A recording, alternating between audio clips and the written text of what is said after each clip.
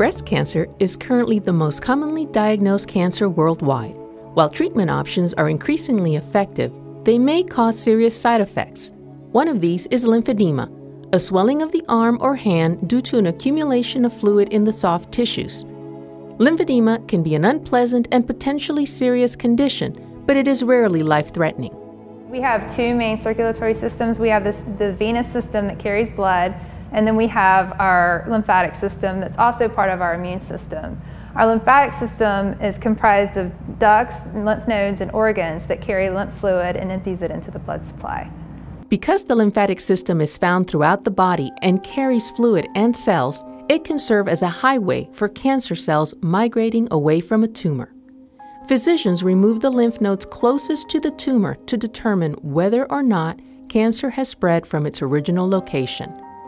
In breast cancer, this is done either by axillary node dissection, which is the removal of all lymph nodes in the area under the armpit, or by sentinel lymph node dissection, which is the removal of only those lymph nodes most likely to contain cancer cells.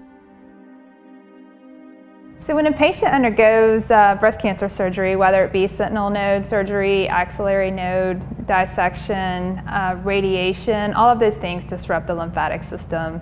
Basically, the lymphatic system is a return system, and when it doesn't have enough nodes left to filter the lymphatic fluid, it's going to back up into the arm and cause the arm to swell. Lymphedema may also result from radiation therapy used in breast cancer treatment. Radiation therapy directed at the lymph nodes may cause damage to the nodes and surrounding vessels.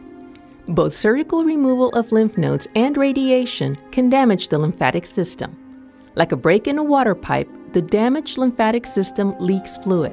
The abnormal drainage of fluid ends up in the soft tissues of the hand and arm, causing swelling.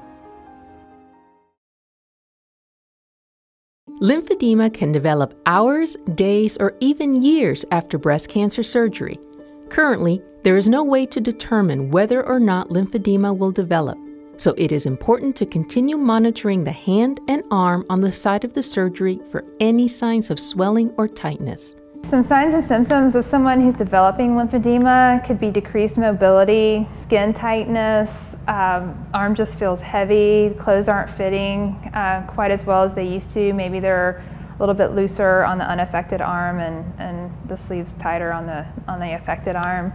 As it gets more severe, they can start to experience numbness. Proper care of the affected hand and arm can help reduce the risk of lymphedema and keep it under control should it develop. Anybody who's at risk of having lymphedema should always avoid cuts or any kind of injuries that could occur in that arm. Always wear gloves when gardening. They should also avoid heat. They should no hot baths, no hot tubs, no saunas, no sunburns, no tight accessories. They shouldn't have blood drawn from that arm. They shouldn't have their blood pressure taken from that arm. They should really avoid gaining any excessive weight. No lifting any heavy objects either. Nothing over 10 to 15 pounds is what's recommended. And if they have any other concerns regarding what they should and shouldn't do, they should always contact their lymphedema therapist. Because the symptoms of lymphedema are due to the accumulation of fluid, treatments are designed to reduce this. For example, therapists can apply a compression bandage to the affected arm, thus reducing swelling and preventing the collection of more fluid in the area. Some patients may wear compression sleeves for extended periods of time. When your muscles pump, it pushes the fluid against this wrap that you have on your arm, which also helps to push both ways. The muscles pushing this way, the garment right here pushing this way, which pushes the fluid out. Okay, so it's important to do exercises, okay? So we're going to go over just some simple exercises that you can do at home, okay? I'm going to give you one for the shoulder, one for the elbow, the wrist, and the fingers, okay? So this one is called climbing the ladder, okay? So just I want you to reach up like you're reaching up for the ladder, okay? And with the other arm, and then that's one, and bring that one down. Okay, and let's just do that 10 times. 2, 9, and 10.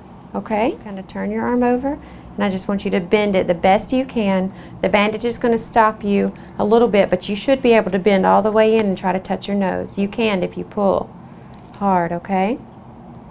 And back out. 1, 7, and now we're going to move to the forearm. So turn your arm over and down. 1, 2, and 10. Now we're going to move to the wrist, okay? And this one is just simple movements of the wrist up and down, okay? So just up. I need to.